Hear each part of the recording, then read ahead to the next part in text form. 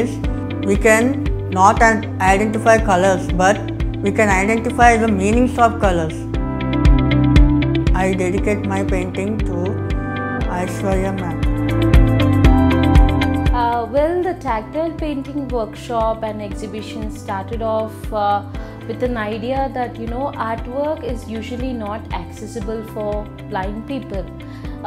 They are able to excel in other fields, but when it comes to artwork there's a gap. So we wanted to bridge this gap and see where it would take us.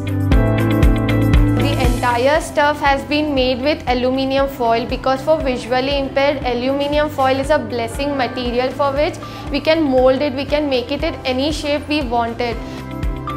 Though it was a time consuming painting, but still ultimately I made a nice one and I am proud of my painting now. So the visually impaired can also do the painting as normals. They can enjoy the painting which we can feel by touch. The title of my painting is Joyful Jump. It's about two fishes jumping in the ocean like very happily. Yeah, I really love to. After this response, this really induces me to paint me more.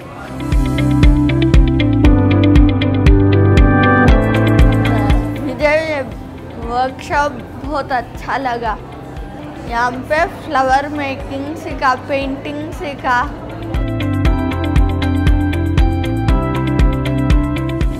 Visit to this particular exhibition literally has been an eye-opening experience for me. That the visually impaired could give expression in such a visual media was something very humbling for me. This is beyond my expectation and imagination what I am seeing here. These children have done, and they have done the work within 4 hours. That is amazing. Some of those paintings are so good, they've given a lot of thought to them. Many have depicted their life surroundings, etc., but some have talked about drought, they have talked about hope, and some have talked about ambition, like the fish jumping out of the ocean, the happy flowers, the lightning and the drought, and also the well, the empty well. I mean, these are really very thought-provoking paintings.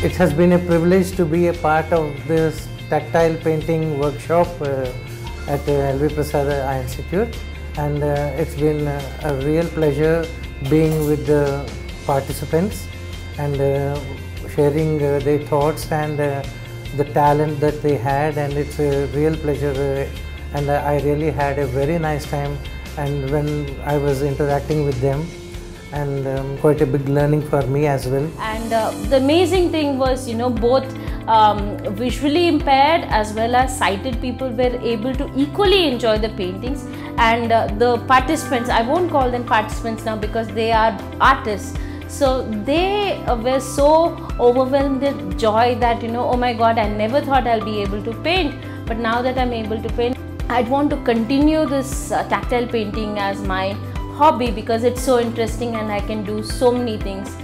I would take this opportunity on behalf of Institute for Vision Rehabilitation to thank every individual who helped us in making this workshop and exhibition possible.